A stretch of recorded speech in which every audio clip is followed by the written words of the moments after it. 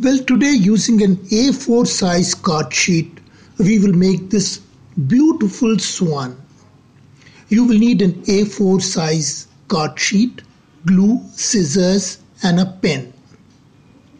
First fold the card sheet in half. Now with the fold on the top, with the help of a pen, draw the swan. First draw the neck and the beak and then the body with the feathers. Then cut the swan along the outline. Leave a top of the head uncut. This way both the layers of the swan will be together and they will be aligned.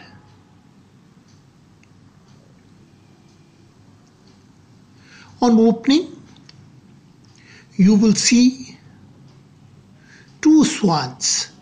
Draw the eye and open both the swans. They'll be mirror images of each other.